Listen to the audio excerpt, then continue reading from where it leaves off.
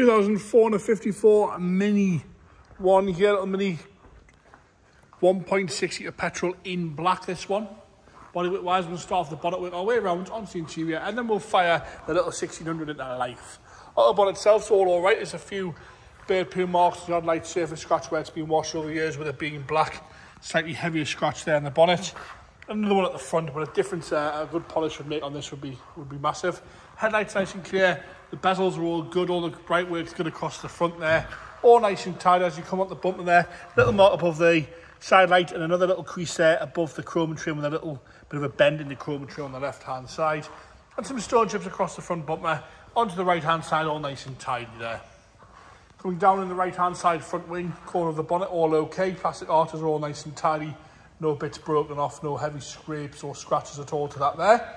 Down the driver's door, got one or two parking dings down the door there. A few little stone chips here and there. And some scratching across the top and around the handle. Just with it being black, you do notice it.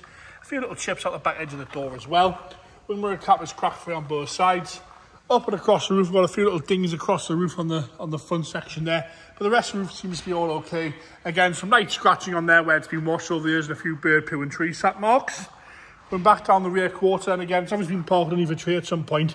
We've got these sap marks across the rear quarter on the right-hand side at the top there. The camera just sort of picks them up, a little bit of haziness there, but again, a good polish would see those away. Plastic arches are all okay. I think the one's a new clip on the corner piece there. Back bumper, one or two little marks on the corner. Rear lights could do with the polish, but all usable across there. A little bit of rust starting above the handle, which is pretty standard on these little Minis. Down the left-hand side again, a little bit of a scuff on the arch there. A few little scuffs down the quarter and onto the door there with some heavy scratching down that left-hand side. Front wing's all okay. Plastic arches are all good on the front there. Into the interior now. Door card's all right. A little bit of wear to the grab handle, but not bad at all. No rips or tears in the seat there. Pattern's all good. A little bit of grubbiness to the lower half. Steering wheel's okay. Dashboard's good. All nice and standard down the centre console there. First time I've seen a Mini with a sagging headliner, but it is sagging there. I'll fold the seat forward like so. And then to the rear seats, nice and tidy. No complaints with that at all in the rear seats.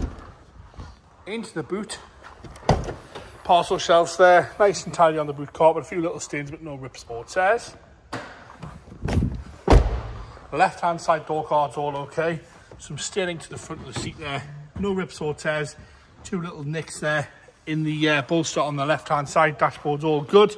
Both seats fold forward as they should. And again, rear seats all nice and tidy. Into the engine bay now. It's a 1.6 litre petrol engine. James is going to pop that for us there. I believe they're just there. There we go. 1600 petrol in there. Go on, James, do the honours. Firing into life there, no hesitation. There you have the little Mini 1.6 petrol in black on the 54 plate.